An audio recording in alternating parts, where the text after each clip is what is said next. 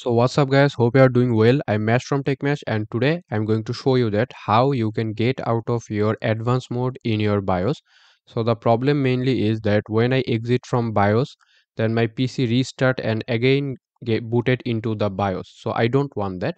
I want to boot into my PC, into my Windows, but it is not happening. So at first just let me show you that if I just go to save and exit and then if I just close it and then click on yes, then my PC should boot into Windows, right? But let me show you what happened. So here you can see it has again booted up into the advanced mode of my BIOS.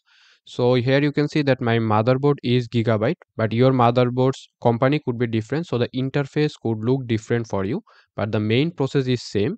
So I will show you that how we can fix this problem. So at first we will need to go to our boot menu of our motherboard BIOS, and then we will go to secure boot, and then we need to disable it. So first we need to disable our secure boot. Okay, let's go to boot again. And now we need to disable this option fast boot. All right. So if it is already disabled, then you're fine. And if it is enabled, then you need to disable it. All right. So we are disabling fast boot and then we need to also enable CSM support.